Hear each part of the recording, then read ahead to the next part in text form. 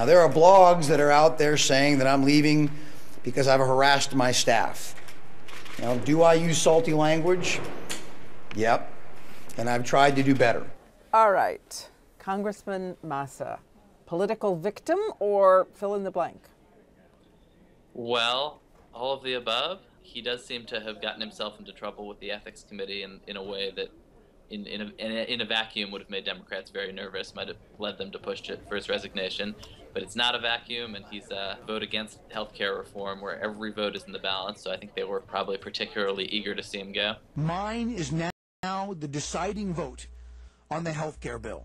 And this administration and this House leadership have said, quote unquote, they will stop at nothing to pass this health care bill. And now they've gotten rid of me and it'll pass. You connect the dots. But he would have gone anyway?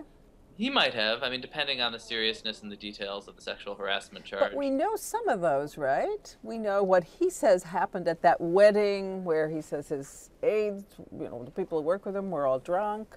A staff member made an intonation to me that maybe I should be chasing after the bridesmaid, and his points were clear and his words were far more colorful than that. And I grabbed the staff member sitting next to me and said, well, what I really ought to be doing is fracking you. And what about the strange incident when Rahm Emanuel comes into him stark naked?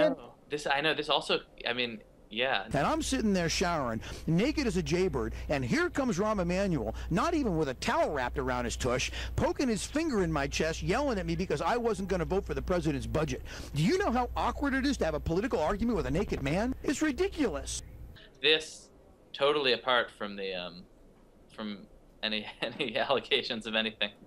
Just a bit of color. Is this a pattern with him over the years? There's never been a published allegation of sexual harassment before. He's a quirky guy, though. This election is because we are all American. From his 2006 campaign, somebody was making a documentary on veterans running for Congress, and it just captures what a prickly guy he was. And Emmanuel actually came out there to coach him to be less angry. You've got to smile.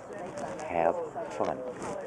If all people see is anger, they'll see anger. Do you ever remember a person not likable winning? Okay, be likable. All right. That's the Rahm Massa backstory, and he lost that campaign. He was very angry, and he lost it, but he won then, 2 years later. So now he takes the airwaves. He's going to do Glenn Beck. I think he's going to do Larry King. He's going to say that he's really a political victim in all of this. Is this going to make a difference? Is this going to make any difference in the voting on health care, in the political complexion out there?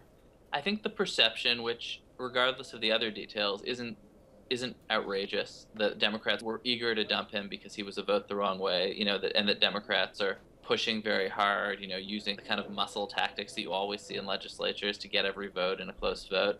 Well, this is such a complicated story, and every time you look up, it's a different plot twist. Thank you, Ben. Thank you for having me.